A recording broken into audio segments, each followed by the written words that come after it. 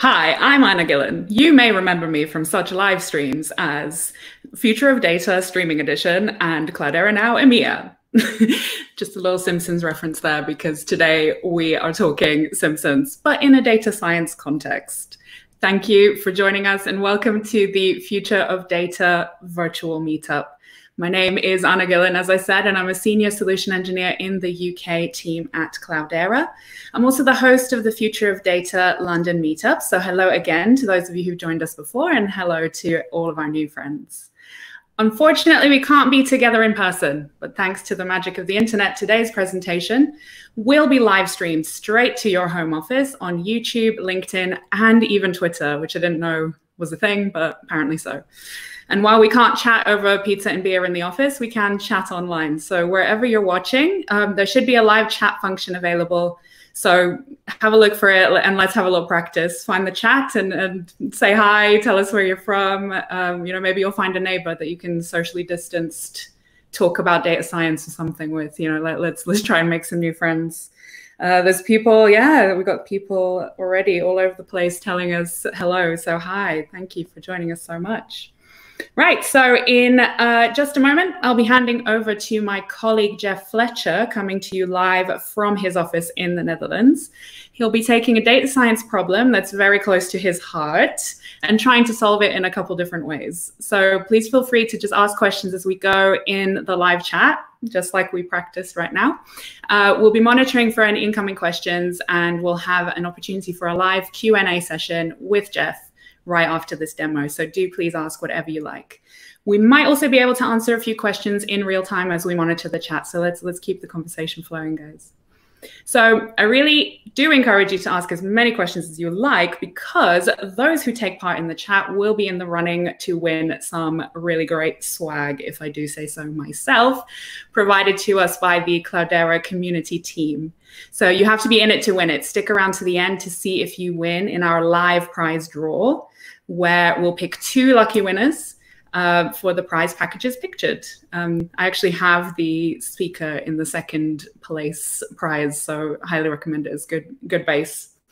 So also thanks in advance to the supporting cast that we have behind the scenes helping to run this meetup. So Tui and Bill, thank you so much, and Shelby as well for the community promotion. So with that, let me introduce you to my colleague, Jeff Fletcher. Jeff is Cloudera's machine learning specialist in Europe and has some great insight into practical ways to solve data science problems, which we'll learn about today. Jeff is also, I think, apparently, the world's biggest Simpsons fan. So hello, Jeff. Hi, everybody. I wouldn't say I'm the world's biggest Simpsons fan. I'm a medium-sized Simpson fan. I have some specific caveats around my Simpson fandom. I don't only own anymore any Simpsons paraphernalia, but I do have a fairly deep, almost encyclopedic knowledge of the early seasons of The Simpsons. And we'll get into that as part of the demo. All right, can't wait. So you're one of these people that's finding Nostradamus-like predictions in early Simpsons seasons. Well, they've been pretty accurate around US politics recently. So. That's true. That's true. All right, Jeff. So I'll leave you to it, and I'll be back afterwards with Q&A. See you in a bit. Thank you. All right, let's get the screen share back up again. All righty. So the agenda for today is a little bit about me and my love of The Simpsons, how we get to be here in the first place. Then I want to talk about mapping the concept of the happiest Simpsons character to a standard machine learning workflow.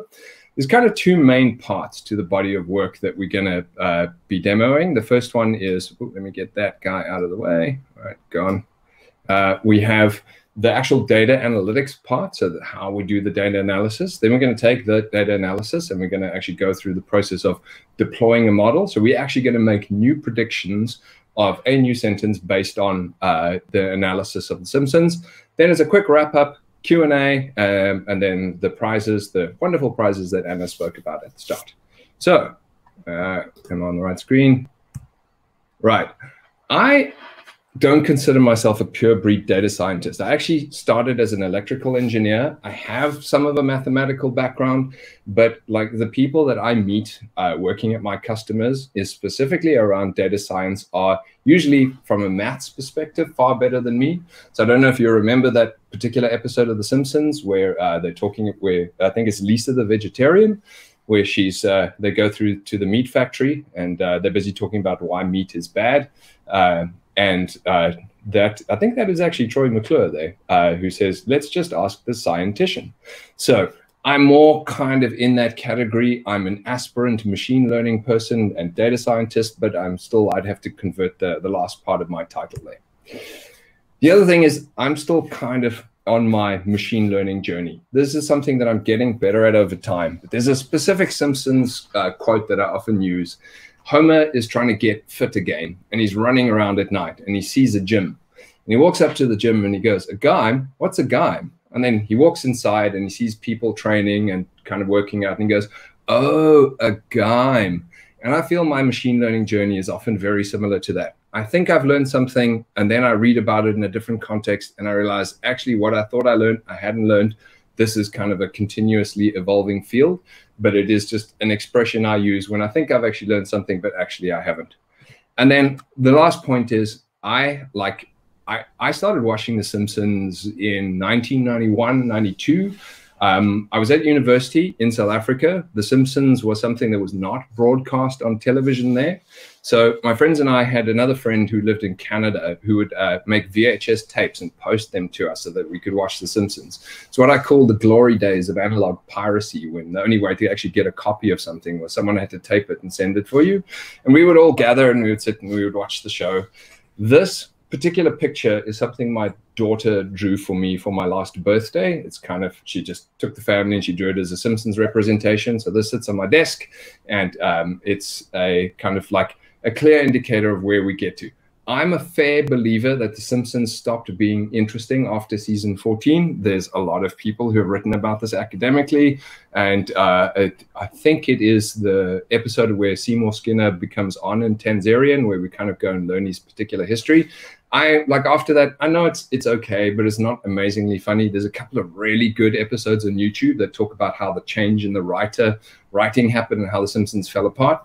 But from season 3 to season 8, I know that very well. You could put me in front of the last Exit to Springfield episode, turn the volume off, and I could probably recite it word for word. So I'm a big fan of the early part of The Simpsons. I'm not a fan of all of The Simpsons, but when I got the opportunity to do this particular project, I jumped at it because I thought it would actually be particularly interesting. So one of the things I want to talk about here is doing machine learning in production. The part that actually tends to be the easier part is the ML code part. Like, you're going to go and grab some stuff. I've pre-built the code for you, but it's putting everything together that's actually really the difficulty. And one of the things I'm extending this to do is not just building a model, but actually we're going to put one in production, and we'll have something that we can interact with, like live, to be able to say, here's a new sentence, tell me what you think about that sentence.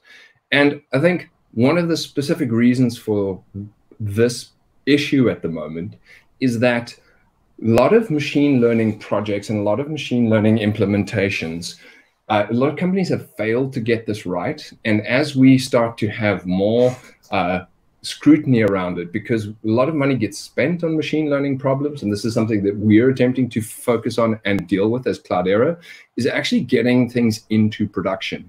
Because at some point, the people who've been paying the money want to know what value is being delivered back. So a lot of the projects that I build for Cloudera are focused on that specifically. We have another webinar coming up that will be maybe a little bit more corporate and slightly less Simpsons-y, that is focused on how to do this around churn. But the project I'm building here actually gets you to, from data source, data ingest, machine learning, data science, and model deployment, model training, model into production. I have removed some of the Cloudera scaffolding from this in order to make it possible for you to use it outside of an environment. Our environment makes it easier. That's fundamentally what we do. But this is something that I'm attempting to provide capacity to get machine learning models into production by understanding all of the steps in the process, not just the pure machine learning side. So This is a standard machine learning workflow that I often see being implemented. Now, the business input with this for this to be, we need to build a sentiment analysis process. And we want to, so that we can in real time interact with someone, maybe via a chatbot or whatever it might be. The data science here is to understand the shape of the data that we have, come up with a plan to make that model, then train the model, and then put it into production. There's kind of model operation stuff that we get into a little bit more detailed than some of the other webinars. But today, we want to focus on the data science part and the model training part, using something that's maybe a little bit more fun, a little bit more kind of left of field. But we want to build and create a sentiment classifier using the Simpsons data. So there is a specific thing that I'm going to be using today. There's something called the AFIN table. Now, the AFIN table, I thought was something that meant affinity. The first time I read it, I was wrong, because that's not how you would spell affinity. But it comes from Finn Arup Nielsen, who created this table. What it does, and this is an important thing, and we'll see some of this in the code, but he went and took a bunch of words and he gave it a valence. So valence is like whether it's positive or whether it's negative. So there is a list of words, and we're going to be having a look at this, but it's the one thing that probably just required that I call out specifically. So how did I put a concept of sentiment into this? I'm using the AFIN table. And where does it come from? This Dane, not a Finn, was the person who created it for us. So we're now going to jump into the code. All right. Starting point is the GitHub repo for this. Everything that I'm doing in R. And I'm also using Sparklyr. Sparklyr is the R interface to Apache Spark, which is a distributed processing system. And we're going to be using we're going to be using the hooks that Sparklyr provide in order to be able to do this. My focus here is to specifically on R users to try and understand a combination of things. How do you get to machine learning using R? And how do you actually get to the point where you are having and implementing the distributed processing power? Because right now we're using a smallish data set, but when you want to scale up, you need to have the capacity to do this. And this code will very easily switch between single mode, which is the way I'm running it now, to kind of big distributed mode as well. So this is where the repo is. We'll provide this as a link to you after the project, but it's on my GitHub. My GitHub is Fletcher Jeff. Just search for Simpsons, and then you can find it. Okay, so starting point is I need some access to capacity to do this. We have the Cloudera machine learning platform, which is kind of an interface for our data scientists to get access to some capacity to be able to run a particular project. Here is my Simpsons sentiment analysis project. You can see a bunch of other stuff that I'm working on at the moment, but this is the one we're going to be using. So I'm clicking in here, and it's taking me into this project. I basically took this and I did this as a clone from that repo. So I grabbed that repo, and here is all of the capacity or all of the files. Next step is I need some resources. So normally you would do this on your laptop. You would have your laptop open. You might like fire up RStudio. In our world, we do it this way because of the kind of like ease of access and the ability to get whatever capacity I need. So I'm going to start a new session, and then I'm going to choose how I want to, what capacity I want for that session. So RStudio, because we're working in R, that's the default editor that I'm going to run. And how big a session do I want? Well, actually, I'm doing something fairly complex in memory, so I need a fairly big session. And then I click Start Session, and it will start. Now, I've pre-baked and pre-warned a lot of the stuff that you're going to be seeing today, because we don't want to wait for all of the stuff to run, like the model training I've pre-run. So here it is. I am now inside my RStudio session. So this is connecting me securely through the browser to a container that's running on the other side. And here I have all of my R. This is basically the first part, which is the data analysis part. I did this as an R Markdown notebook. So you can download the code and you can run NIT, and NIT will deploy it all for you. So a couple of things I want to talk about. And fundamentally what we're doing is we're walking through code, talking through decisions that were made, why I'm doing things this way, how we're going to work with it. But this is what we're going to be going through. So we need to create a Spark session. In fact, I'm going to jump over to the actual notebook. So I knitted the notebook, and this is the output. So these are the libraries we're using. We're in dplyr world, so we're in the tidyverse, so we're going to be using that. Sparklyr is the mechanism that allows my R code to use dplyr-like syntax to be able to do things that you understand well, like a filter or a mutate or an aggregate or whatever it is. But it's the standard things that you would do on a data frame is mapped to the corresponding Spark SQL code to be able to do the same thing. So we load the libraries. We also need ggplot and themes because I like my things to look a certain way. And we're going to create the Spark connection. Now, I'm doing this in local mode first, right? So local mode means my session, the container that I'm running, is going to spin up. And I'm also going to get the Spark driver and executor inside that single memory map.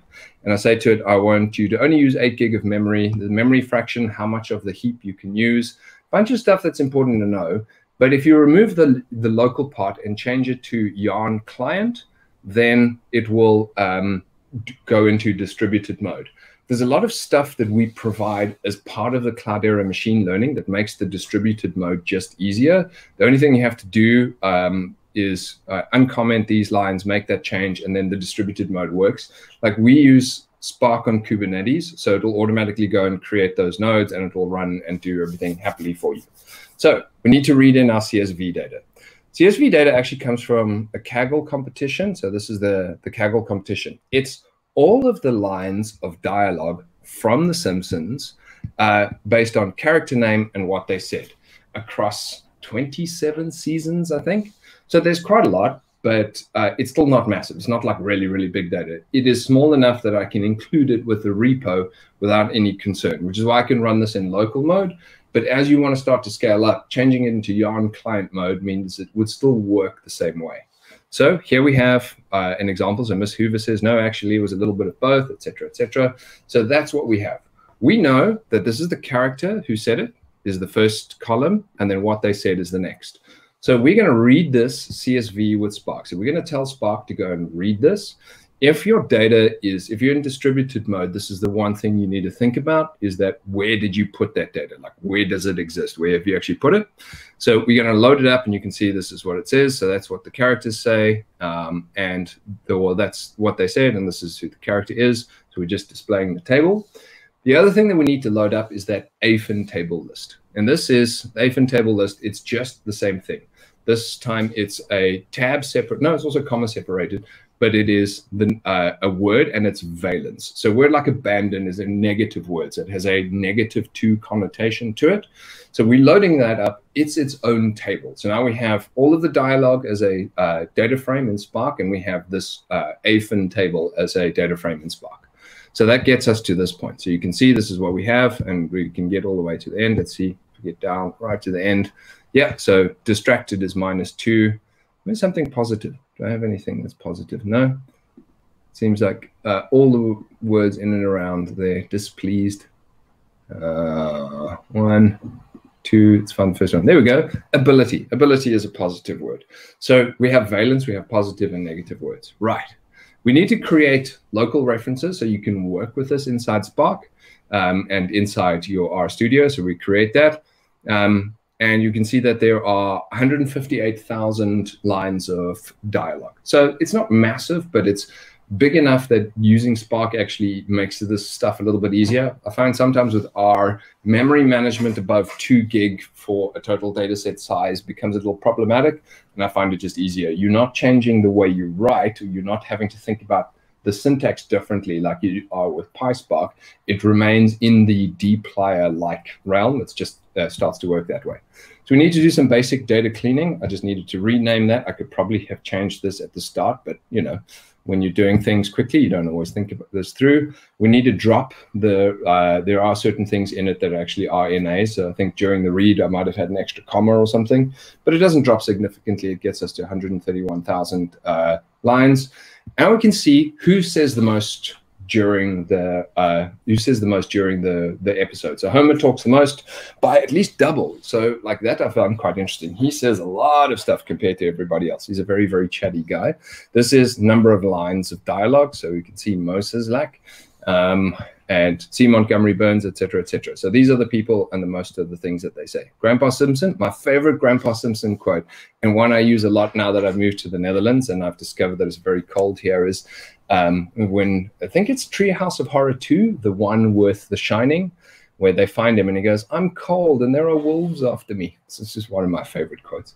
I also love his whole long thing, the last exit to Springfield, where he's the strike busters, and they talk about having an onion on my belt, on his belt.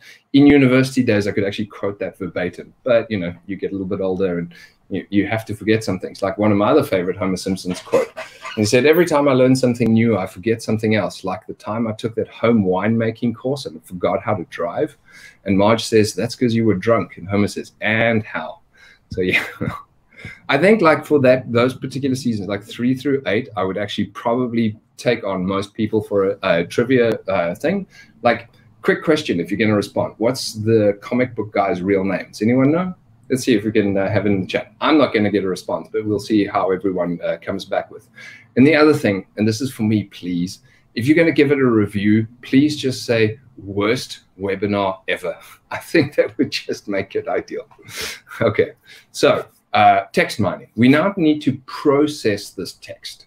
We need to actually go through a process of making it ready so that we can start to do some work with it. So the first thing we want to do is we need to do some punctuation. We need to remove the punctuation from it, because punctuation words they're not words like, and it's interesting because we could use exclamation points as an identifier for whether someone, like it's an emphasis thing. So I have seen this with some of the more recent deep learning algorithms, where they actually then go and look and they will include punctuation, because I'm happy full stop is different to I'm happy exclamation point. It adds more weight to it. But for now, we're going to remove the punctuation. We also need to tokenize. We need the individual words as a vector rather than a sentence, because we want to process kind of word by word. We need to remove stop words. So stop words are short words like the, and things that don't have contextual relevance to something like sentiment. And so we remove all of those, and in the we can also then push this back to Hive. So in the Cloudera machine learning land, I would just go and push this back to Hive, because it's then easier for retrieval for other steps as we go along. So now we get to the question of who is the happiest Simpson? How are we actually going to calculate that? Okay, so we want to do a conversion. We want to take the sentences and we need to have a look at what they look like when we have tokenized this. So this goes through the process of stop word removal, punctuation removal, etc., etc., etc. So this sentence here breaks down into, this is a word, actually little, sometimes disease, magazines, from this. No, actually it was a little of both, sometimes when. So you can see that our action of text mining is bubbling up what are the most important words in that sentence that would have a likely relevance around context of meaning. This is where we get into probably the more difficult part. There's a lot of nuance around something like natural or sentiment analysis. And there are people who are far better at this than me, who understand what is necessary to make this very accurate. I have an approach, and I have an approach that's reasonable. I don't necessarily have what I would consider the best approach to this, but it works. So we can focus on like getting something going. This is also something where we talked about my initial point, is that having a model in production that might be 80% accurate is more useful than having a model that's 95% accurate that never sees the light of day. So we have a plan that we have towards getting this. So now we've got our individual words per sentence, and we're going to join each of those words with that AFIN table. So I'm going to go and do kind of, this is an inner join. So I'm going to take the word actually, and I'm going to join it with the AFIN table, and it's going to give that word a value. So now we're starting to add a numerical representation for each word in each sentence. So the first thing, it kind of gives us that, that overall view. So you can see that the sentence has, and we sum them. So we basically take the overall value for this, and we group by it. So Homer, you promised, promised being the word that gives it a positive value. Then if we have a look at, I've never been so embarrassed in my life. It was such a great scene. That's where Homer gets very, very drunk. And the next morning, well, as they're going to bed, Marge says to him, I've never been so embarrassed in my life. And Homer looks at her and goes, why? What did you do? Yeah, anyway, as I said, encyclopedic knowledge of that particular era of The Simpsons. So we've now created a value for each sentence, and we're starting to kind of like add the total number. So if it's negative words and positive words, it's kind of giving it a general value at the end. But we also want to have a look at, maybe we don't want to take the total value, because a longer sentence is going to start to have more words. But something like I hate you as a sentence is very strong.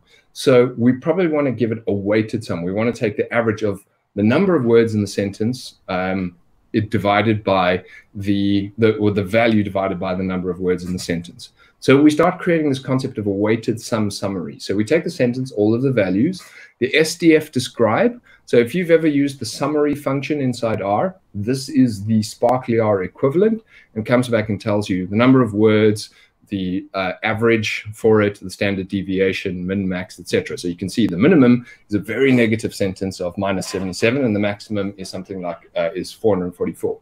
So obviously a very, very, very positive sentence. But sentiment, we want a sentiment classifier that's going to give us a single value kind of per sentence.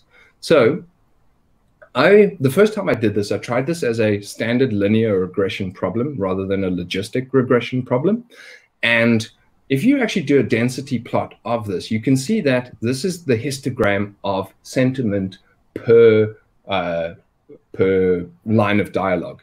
And it's kind of bimodal. You have the -2 being like where you have a peak around sentences. So things are generally more positive than negative, which is good because you can see this in the average. But this shows you that we have like things that are around here, we're going to consider more positive, and things that are around here, we're going to consider negative. So I am going to choose to say anything that is above here, I'm going to consider positive, so around the mean, and anything that is below that, I'm going to consider negative. This is not very scientific. This is based on my assumptions around this. I think it's reasonable. It gives me a reasonable result. You could probably argue the nuance of whether we should do this as weighted sum or keep the actual values in. That is something that if you can take this and further it and get the model better, then I'm absolutely happy. Send it to me and I'll make the changes to it. But this graph is basically what we're looking at around that. So now we can start to calculate per line of text or per line of dialogue, a weighted sum for those particular characters. So we can say, take each sentence, take the value, add it up, divide it by the number of lines that they have said, and that actually should give us the value. But there are many, many, many Simpsons characters. So we only want to do this for the top 30. So what we're doing here, and you can see this is where we get to, it's very similar to standard dplyr syntax. We're doing a mutate. This explode stop words basically takes those individual things, but it rewraps it. So it takes it as reconverts it into that single sentence and then adds it all together for us. Then we want to select and filter for words. So you want for sentences that are greater than 2 words big. And we're going to then come up with the top characters, and we're also going to come up with what they said.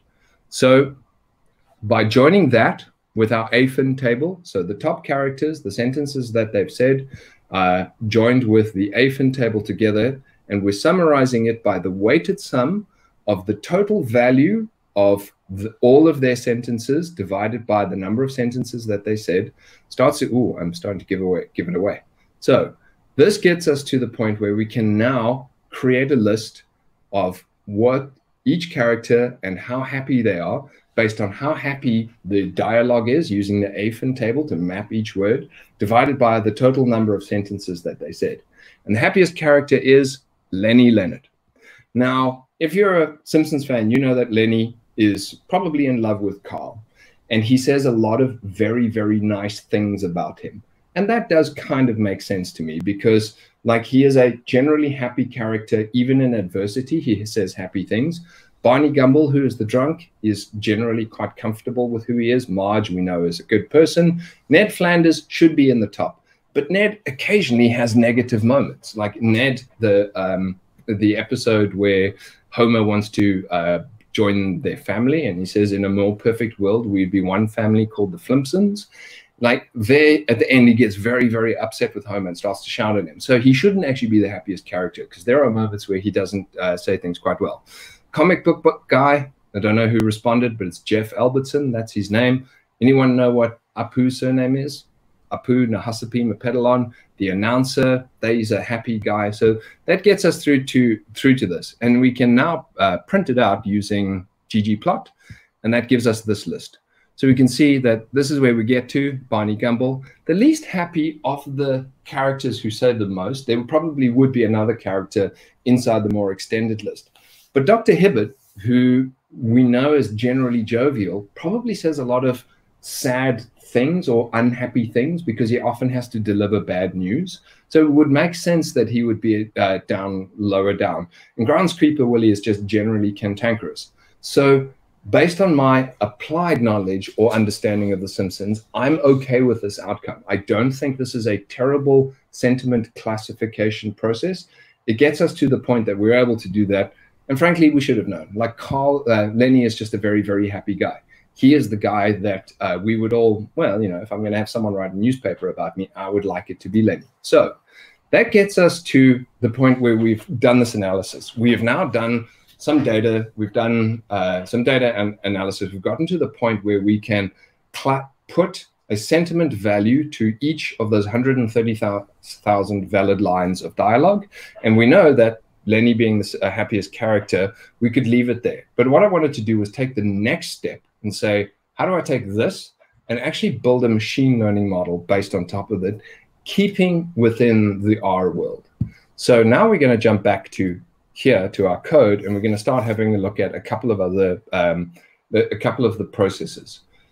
So this second file, this script basically just writes everything out that we've done. So it follows that same process, but it now just saves it as a Parquet file, because what I actually want is I want labeled data. But there's two other things that it does. So it doesn't just add the value, it adds classifications to each one. So you can see that I'm adding a positive if it is above the mean, or a negative or if it is below. The other thing I'm doing is a multi-class classifier. So that's just a binary classifier, is positive or is negative. But if I actually switch to multi-class, so we saw it was bimodal. So I said, okay, let's take everything that's greater than 2 and make that positive. Everything that's less than -2 and make that negative. And anything in between, you're going to make that neutral. So now I have 3 layers of classification. The reason I did this actually was when I trained the BERT model, which I'll talk about in a moment, it has its own built-in classifier, and I found that the standard logistic regression for Spark worked better, but this is the reason I did this, and then I just kept it in. The thing I wasn't sure about is greater than and equal to 2, or because there's many values that are exactly 2 or greater than 2. So that's debatable. It's worth trying. You can always like refit and see whether you prefer the results that come from it. But we save this out as a file that we can use later, and it is the sentence, the weighted sum, and the binary classifiers that come with it. And in our next step, we're going to build a word, we're going to start building the models.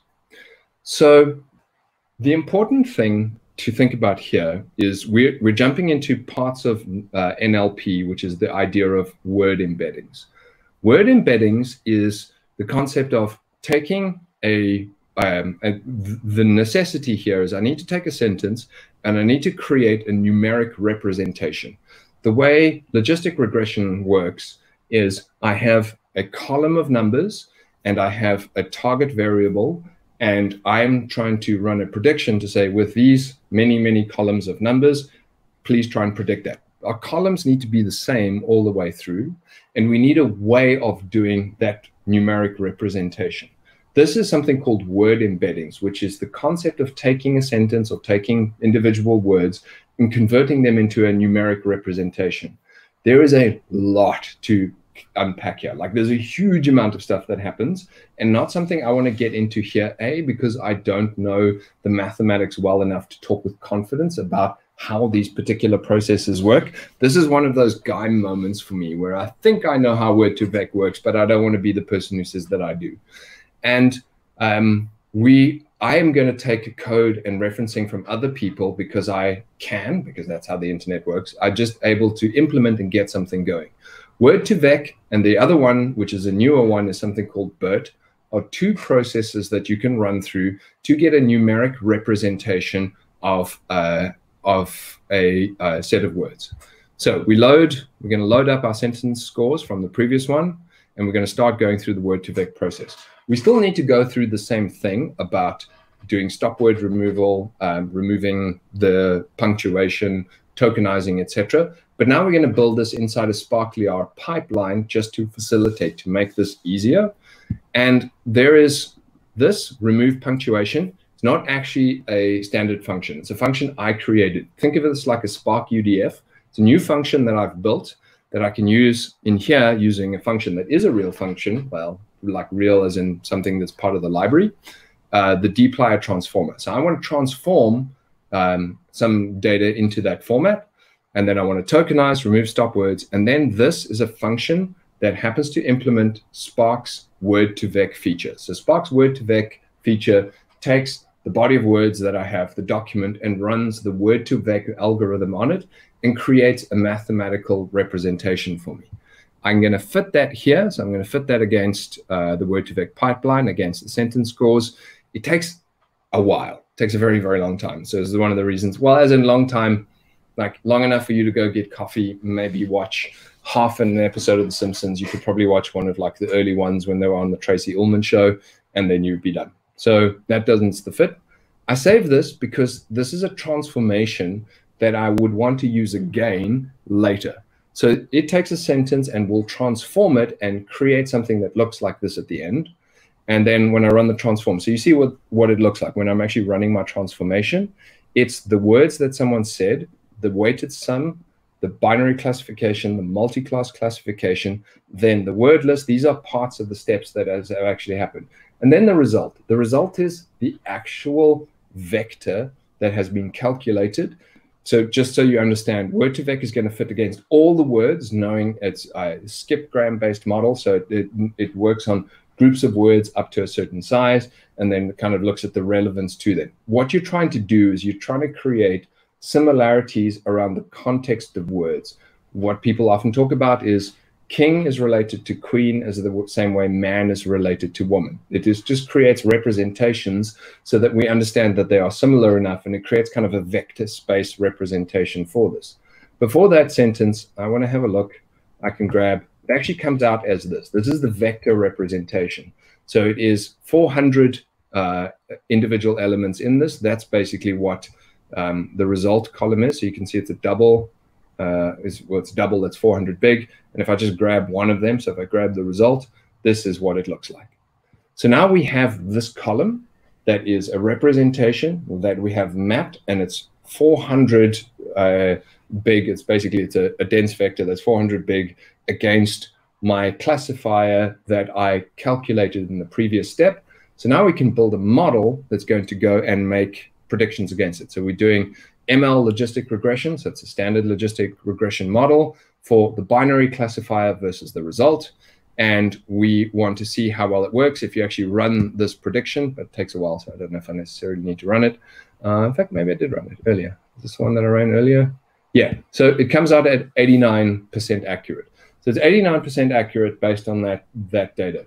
This is a weird, like that result is very, very difficult to parse because I don't feel that this is real world data. It actually is kind of 89% accurate representation of how the Simpsons dialogue maps to what values words should have from some guy in Finland, and we get an 89% accuracy for that. Like if you're just talking to, say, your boss who doesn't understand machine learning, say it's 89% accurate, and you'll get like everyone's happy. But you do need to think about this a little bit, like understand that where it comes from. Is this really valid? Is it not? But we have something that's working. We can get a classifier that is 89% against the holdout test set, and it seems reasonable. Then we're going to save this model because we wanted to use it again for the actual model deployment. There is another path that we can run that does the same thing. And it also gives us a numeric representation, but it's using something called a BERT model. BERT model is a transformer. It is something that was developed, I think, mostly at Google. They created, there's a paper about all you need is attention, and it understands like the concept of models. GPT-2, things that are often in the news, work in a similar way, but it is a pre-trained model. We don't actually train it. But the important thing here is we're using something called SparkNLP, which is a library from John Snow Labs. This is a wrapper to go and use the John Snow Labs Spark library inside Sparklyr. And this is actually the main thing. It's quite memory intensive. So when I run it, I actually increase the size of the Spark driver. It goes through the same thing. It has its own helper library. So it's going to assemble a document because it needs it to look a certain way. It does tokenizing. Normalizing is the idea of making everything lowercase, removing punctuation, just kind of normalizing it, getting to the point that I did with the regular expression for word to vec. There's the stop words cleaner that removes stop words for us. And then we build the same pipeline. So it's almost exactly the same.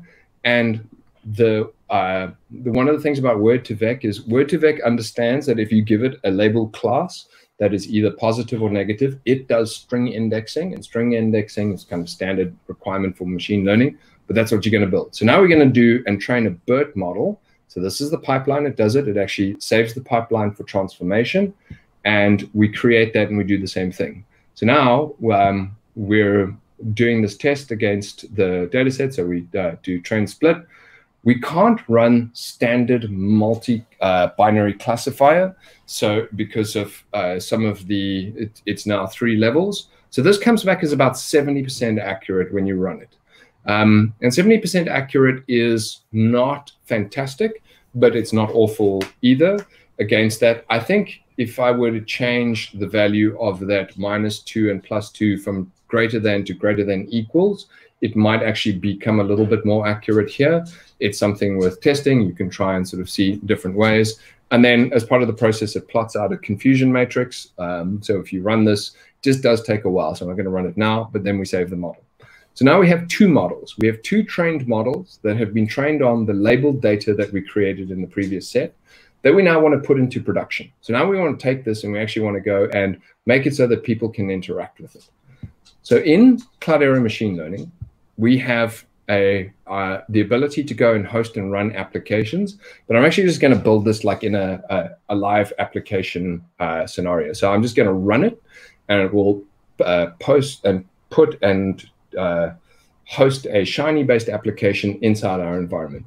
This part here, this is very CML specific, so you would like change that to port to this line over here before you run it. But we load the models that we trained previously. So here are the models.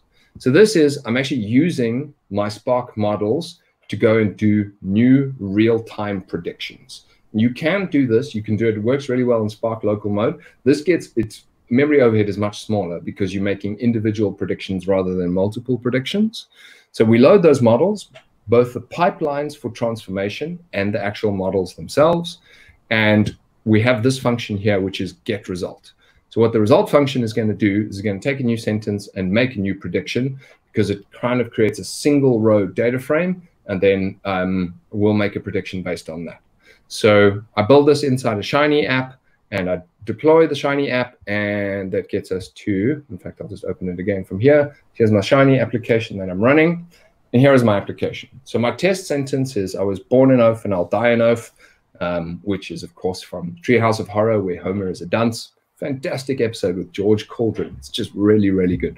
Early stage Simpsons was where it was at, and we can get sentiment. So this sentence is negative. So it is now making a prediction on this sentence, and it says it's negative, and we're 99.9% sure that's negative. And that makes sense. The word die is in there. It seems really good.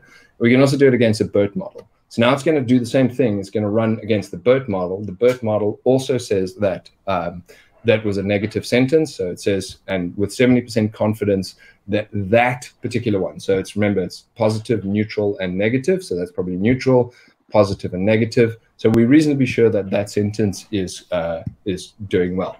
Let's try something and say, this Meetup Meetup audience is amazing and wonderful. So not only is it true, but we can test to see whether that's positive sentiment or not. And yeah, positive. We're 99% sure that, yeah, there we go. My machine learning algorithm agrees with me that you are both an amazing and wonderful audience. So it must be working. And let's run a BERT model again and see the same thing. BERT model says, yeah, definitely positive and very, very certain that it's positive. And let's just try one more that's a little bit neutral and say this demo is nearly done.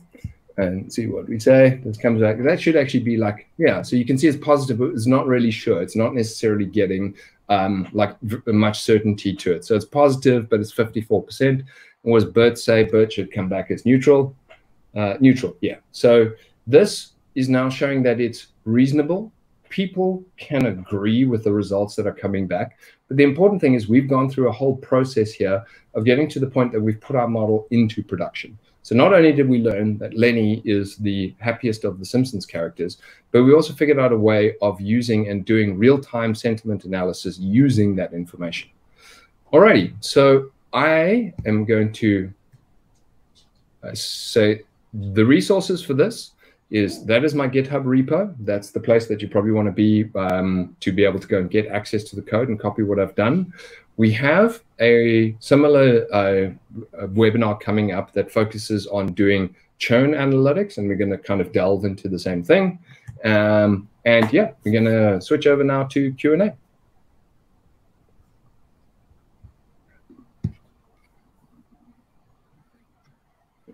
Okay, great. You can unshare your screen, Jeff. Yeah. I hit the button, but it failed to like be properly connected. Really great presentation. Thank you. I think, number one, you've inspired me to go and watch The Simpsons because I don't think I've watched it for some time. But, you know, it's a good time. You really are a fan. I don't know. There's no one here who claims to be a bigger fan. So, like, you've not been challenged yet. With me, ask me anything as long as it's pre-season 14.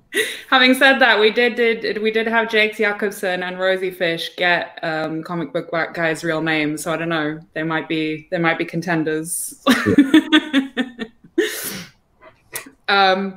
So basically, we've had we're going to flip to our Q&A, as you said. So thank you for everyone for your participation. It's great to see the level of enthusiasm and also people having a little bit of fun with your presentation, Jeff.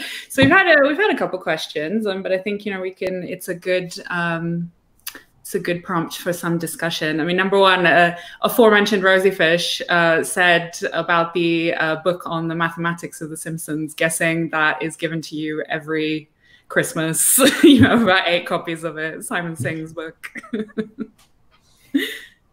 Yeah, so there are quite a few different analyses that have been done on The Simpsons.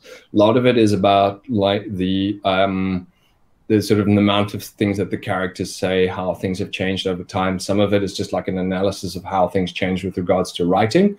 Like this for me was more fun project about trying to understand how to push this into production in R, because that's actually an impediment for a lot of R people tend to be more statistical than they are kind of pure computer science or code based. So say well, here's something that you can just fairly quickly put into production, then you can go and unpick and do the proper maths behind it. But it's making a prediction, which means it's useful rather than just knowing that knowing that Lenny is in one context the happiest Simpson does not make for a useful business proposition.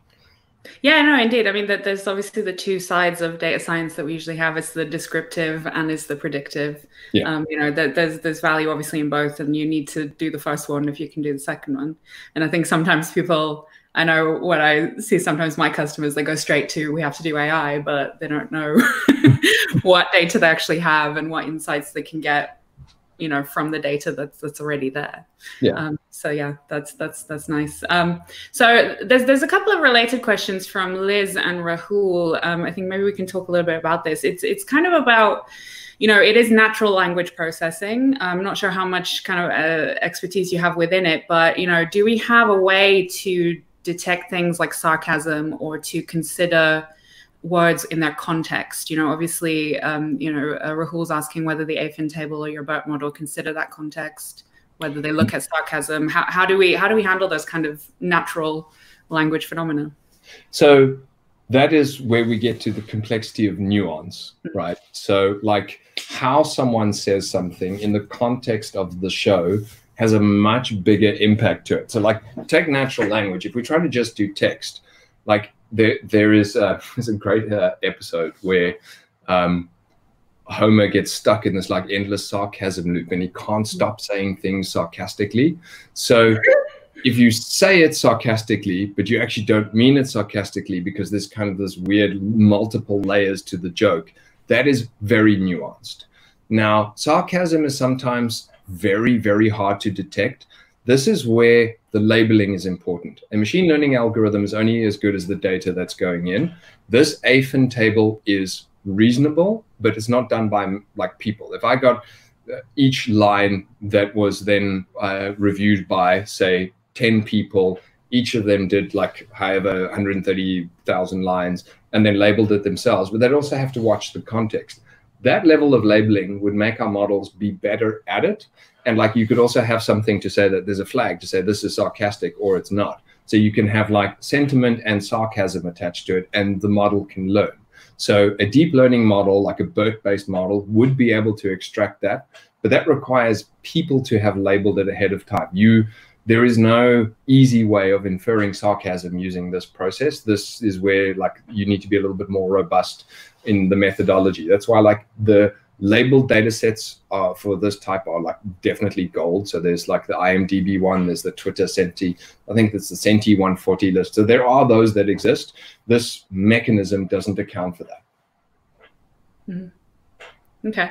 Yeah, I think this is probably one of the most interesting, for me at least, data science problems right now is like, how do we get those labeled data sets? You know, how do we actually make sure that, you know, the predictions we're making are accurate? Because, you know, machine labeled stuff doesn't always get, you know, the nuances that people, you know, have, right? So it's, yeah, I imagine this is something we'll see evolve over time as well. There is also in fact, this is one of the Fast Forward Labs reports on, I think it's called Learning with Limited Data. And like what you want is, of those 130,000, which are the ones that would be worth sending to a human to verify? So it is a mechanism of understanding which ones you think should actually, like it might give you back a 10% list that you would then, instead of using the AFIN table, actually use a person to do the classification who would understand nuance a bit better. And there's a whole report on how to select which are the ones that you should be using there, so that it helps manage cost and helps manage like things that way. Okay, great. Yeah, actually, that's a good point. That Fast Forward Labs content, it's something maybe one of the production guys in the back can maybe add a comment to the feeds, linking to those reports. We have a series of really incredible reports, you know, done by professional data scientists around some of these very hard machine learning challenges. And, you know, especially some of the ethical implications of some of them, which I find, you know, particularly compelling, and a lot of, you know, practical suggestions for how to tackle these hard things. So if we can't find a link to that whilst we are live streaming, we will do so after. So look for that. I had something to say at that point, but I've forgotten. Oh, actually, no, yeah. What I wanted to say was that's extremely interesting as well for me, because I like to think of AI more as like augmented intelligence as opposed to artificial intelligence. I think there's serious value in being able to give decision support to humans, or to automate as much as possible and filter down the number of decisions that humans have to make. You know, because I think that can really help us progress. I'm not sure aiming for perfect artificial intelligence is, you know, realistic or useful. Yeah, like it's also one of those somewhat non-completely described terms. I think of AI as like things that is a service. So to me, that final thing would be an AI. You give it a sentence, it gives you a result. You don't know what's happening in the background. It is like it's artificial in that it is created by machines, but prior to that is machine learning. So I think the thing that most people think about as AI is that end result. It's sort of the magic that I give it something and it tells me it's a picture of a cat.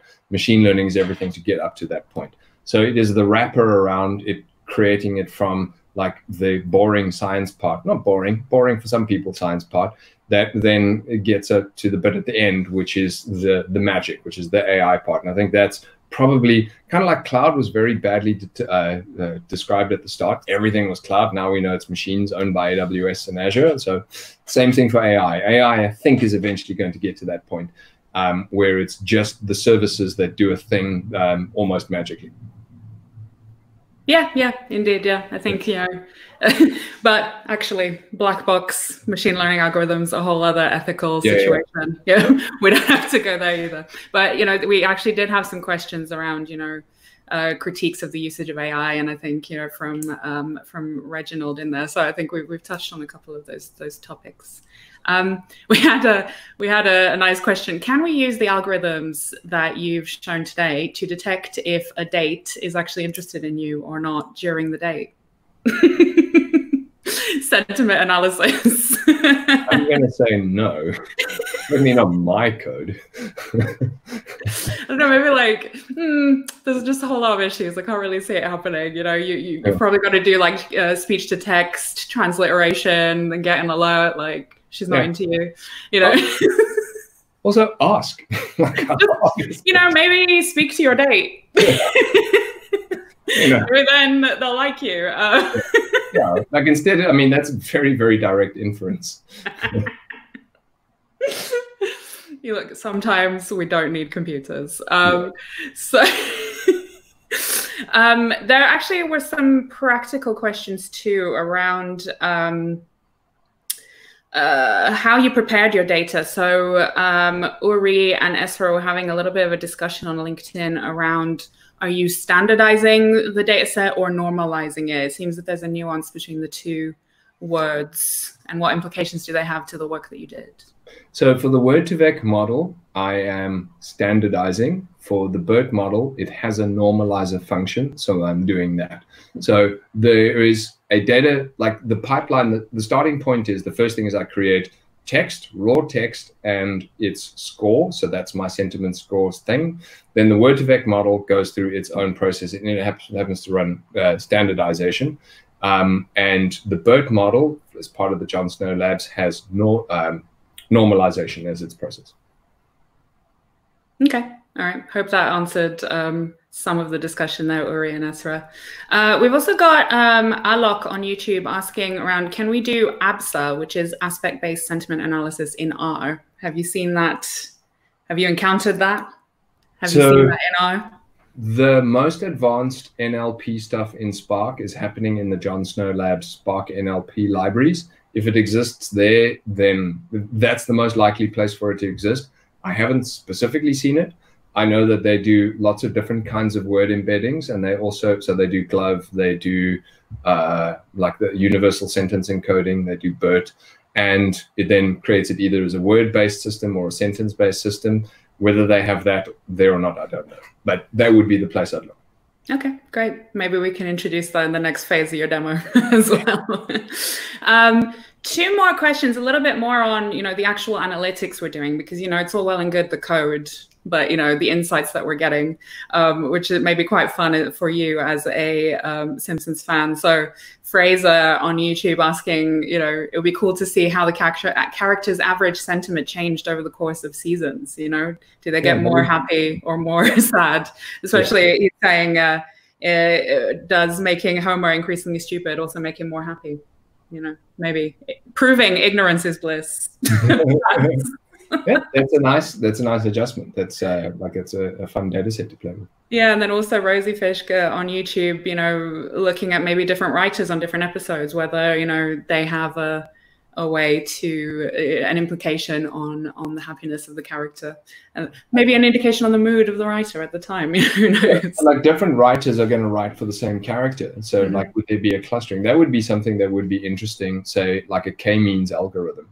So we would need to update the data set, because the data set doesn't include any concept of time at the moment. It's just like character and text. So we would have to go and add episode and date to it, so date aired. And then we could run a clustering algorithm that would go and say, like, we find that Mo, when written by, I think Conan O'Brien was one of the writers at some point, like he writes him happily, but Matt Groening, who is the creator and also a writer, writes him a little bit more sad. You could actually cluster that. So you could create this sort of thing to say certain writers create happier characters, other writers don't. You could actually take and like abstract this quite a lot more, I think. Mm-hmm. Yeah, great. Maybe that's, you know, in another episode of this meetup, we can do some additional analysis. You'll need a an enriched data set, which also is another thing that data scientists have to do. Data set enrichment. How do we join table? You know, how do we join our data sets properly? How do we ensure the governance, for example? I think that's just, yeah. Let's maybe do a follow-up. So I think that's all we got time for. I think the production guys are waving at me to stop. And probably what I will do is flip over to the moment we've all been waiting for, which is the raffle for the prizes. So with that, give me a second to make sure we have all of the names in the name picker and to share my screen. Technical difficulties. We need some like transition music or something. Okay, here we are. This is the thing. So as a reminder, we have 2 prizes. We have a 2 goodie bags, right? So I'm going to pick from these names. I think these are all the names that are there. I'm going to pick 2 names. First person's going to win the first prize. Second person's going to win the second prize. And I think as a reminder of, of the prizes, what we have here is this very tasteful hoodie, t-shirt, and a really nice duffel bag. And the second place is a couple t-shirts, same water bottle, and a good like speaker and tote bag little set. So all of you who have participated and asked questions, you are in with a chance. Let's choose a winner for pack number 1. Rosie Fish, the possibly competitive Simpsons fan too, Jeff. I think that's, you know, maybe you guys need to like meet and do battle, but at a safe distance. The second prize. So yeah, so Rosie, we'll probably have one of our team reach out to you, but there is an email address. I think it's socialmedia@cloudera.com. who you can email with your details so we can get in touch. Second prize, so the t-shirts and the speaker, goes to Dave Goodhand. Congrats. Same thing.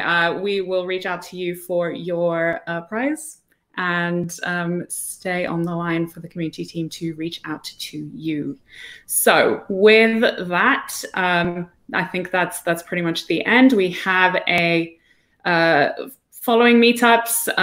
If you are interested in what you have seen, the next meetup is going to be next Wednesday around an introduction to big data warehousing. It's in Central US time. I don't know what that is in GMT, I think possibly -6. So calculate that, how it goes. And then if you are interested in streaming, on the 24th of February, we have another of the Future of Data teams using Apache NiFi and Kafka to stream and collect data into the cloud. So some really, really good practical sessions. Probably not going to be about The Simpsons. We are not affiliated with The Simpsons or Fox Broadcasting in any way. So that is that. We have put the code in. We've put a link to Jeff's code in LinkedIn and on YouTube. So if you want to try out any of this stuff and expand on it, I'm sure Jeff would be really happy to take pull requests as well. So see you next time.